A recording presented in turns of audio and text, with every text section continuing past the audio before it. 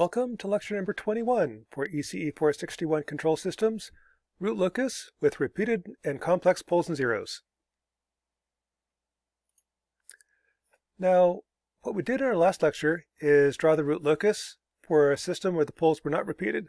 For example, if the poles at 0, -5, -20, I could draw the root locus. If you have repeated poles, one way to think about it is take the repeated poles and split them up so they're no longer repeated. Split them up, say plus or minus epsilon. Then you no longer have repeated poles, and you can draw the root locus. What happens is these two poles, in terms of the real axis loci, these two poles come together and then split apart. So right away I've got the two poles at s equals 0, split apart, and go straight up and down. From the lecture on error constants, now that's kind of useful when we want to look at error constants. Back on our lecture on error constants, we found that a type 1 system is better than type 0. Type 1 systems can track a step input.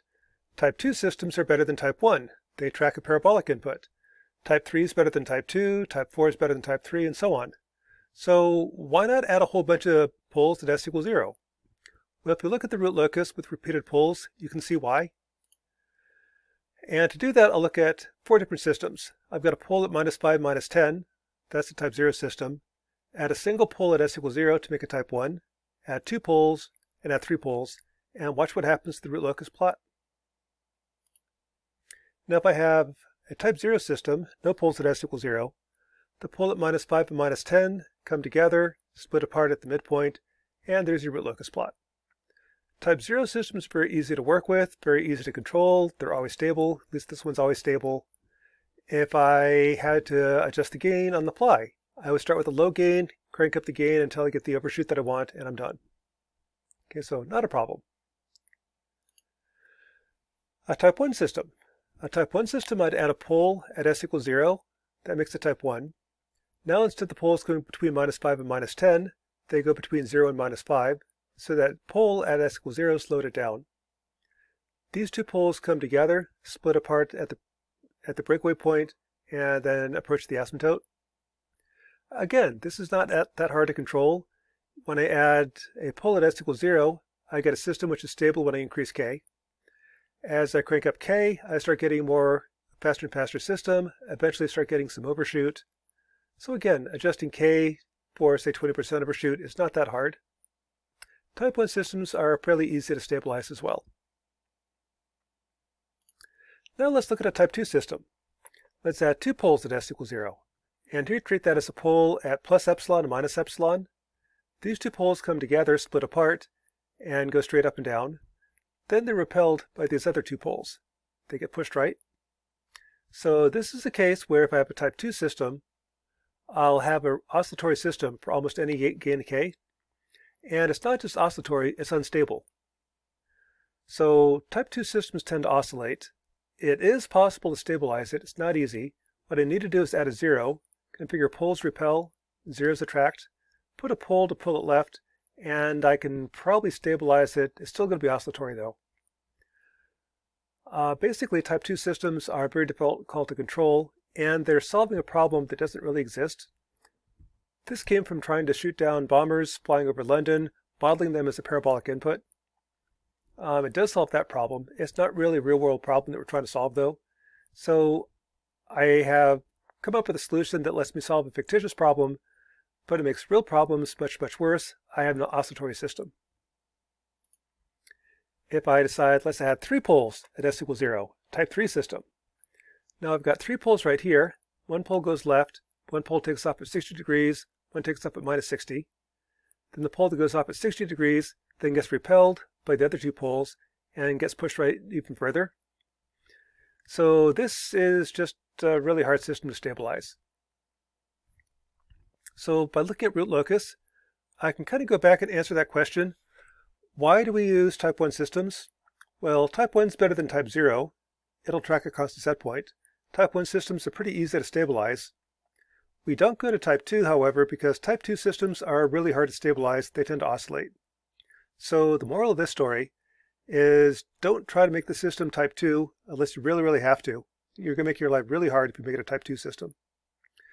Do strive, however, to make the system type 1. A single pole at s equals 0 solves all sorts of problems. It can always track your constant set point. It's not that hard to stabilize. It's tracks step inputs, which are really common, like a constant set point for temperature, water level, speed of a motor. Type 1 systems do make a lot of sense. So most systems you're going to run into are type 1. Or if they're not type 1, you can usually make them better by making them type 1. That's some of the things a control engineer does. So that's kind of the repeated poles. You can just treat them like a bunch of poles slightly separated. And that also answers why we use type 1 rather than type 2, type 3. The second topic for today's lecture is what happens if you have complex poles and complex zeros. And there's kind of a neat program in MATLAB. Go to MATLAB. Let's see, where are you? It's biting me.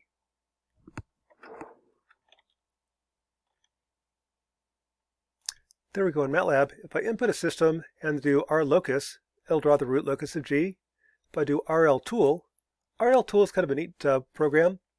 This is the root locus with poles at 0, -5, -20. And I can sit there and say, where do I want to put the poles? Let's say right here. And it tells me, I guess you can't see it. There it is. Down at the bottom of the screen, for this spot, the gain is 0.322. So as I move along, the gain changes. What I can do with RLTool is start saying, well, what happens if I have poles and zeros? So let's add a single pole, like right here. And then I can slide it around. So here's my pole. If I pull it left, notice the dominant pole right over here doesn't really shift. As I take that pole and move it, right, notice the poles repel. I'm pushing the root locus on the right further and further right. So again, poles repel. And let's erase that pole. If poles repel, zeros attract. So let's add a 0. Like right here. That 0 acts as a plus charge. The root locus plot is the path of an electron. Released electron right here is going to go up, get repelled by these two poles, then attracted by the 0. As I pull the 0 right, it's going to attract the root locus.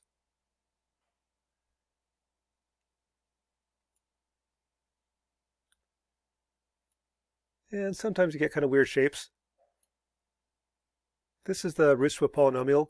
Roots to a polynomial can get kind of weird. Oh, that's a 0. Today we want to look at what happens if we have complex poles. If I have complex poles, let's put them right here. These complex poles also have root locus. I now have a fifth order system, 5 poles, so I have 5 asymptotes.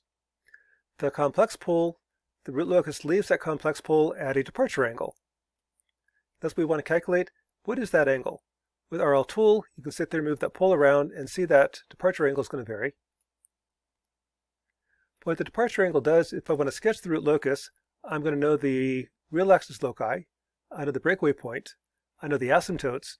The departure angle tells me which pole goes to which asymptote.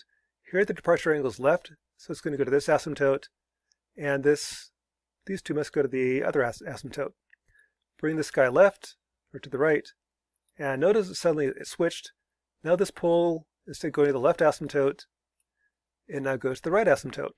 And the departure angle, the angle that it leaves at, can kind of tell you that. If you have a pole, it's called a departure angle. If I have a 0, let's erase that pole, add a 0 instead. Zeros attract. So if I have a 0 right here, these two poles come together, split apart, and go to the 0. This is the approach angle to the 0. And they leave a pole, approach a 0, so it's called an approach angle. And as you move the 0 around, I get various approach angles. Again, sometimes they're not real obvious what's happening. But kind of what we're doing is doing the roots to a polynomial. Roots to polynomials sometimes get kind of weird, but that's the root locus plot. So that's the idea of an approach angle. Let's see if we can calculate that. Now to calculate it, any point on the root locus, the angles add up to 180 degrees. So the approach angle is what angle makes it add up to 180. For example, suppose I had this system. I've got 5 poles. What's the departure angle from the pole at -1 plus J3? Well, to do that, I can calculate the angles from everyone else. Angle from this pole, angle from this pole, angle from that pole. I know these 3 angles. This one I don't know. Well, the angles have to add up to 180 degrees. So what you do is add up the things that you do know. These 3 add up to 106 degrees. The total has to be 180. So this angle must be 73 degrees. That's 1 over s. When you invert a complex number, you change the sign of the angle. So the angle of s plus 1 is minus 73 degrees. And that's what you're seeing here. 0 degrees is due right, 90 degrees is straight up, minus 90 is straight down. The departure angle is minus 73 degrees. Zeros are the opposite of poles. When you leave a pole at a departure angle, you approach 0 at the approach angle. So again, if I had this system, 3 poles, where's the third pole? Oh, third pole's over here at minus 10. And 2 zeros at -1 plus minus J3. Calculate the approach angle.